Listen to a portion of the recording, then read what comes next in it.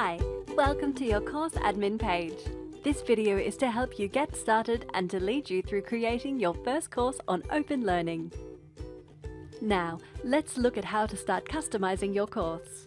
Going to the Administrator Access tab and clicking on Setup Assistant takes you to a step-by-step setup process.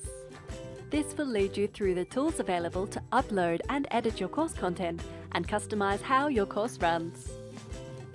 They are categorized as follows. You can customize the branding and display of your course in the Appearance tab. Here, you can also change the site navigation tabs for the way you'd like to run your course. If you'd like to edit, add or arrange any of your teaching modules or activities, you can use the Content tab. We like to encourage, praise and recognize the good work of our students. You can configure how that is done in the Community tab.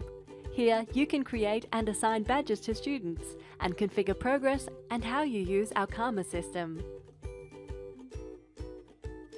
Now, let's look at the Teachers Access tab. This control panel can be available to any teachers in your course and gives you a portal to manage enrollments and to monitor and view students' engagement within your course. It also allows you to set options as to how classes are run. By using the Timeline tab. You can further customize the banner images for each class you run by clicking on the General tab.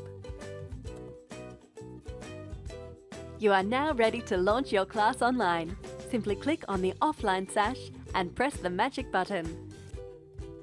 Once you've created your course, don't forget to keep in touch with your students by creating fresh posts, liking comments, giving recognition with badges, and enjoy watching your students grow. If you have any more questions or need more help, we're a simple click away. You can find a help link at the top and bottom of any page.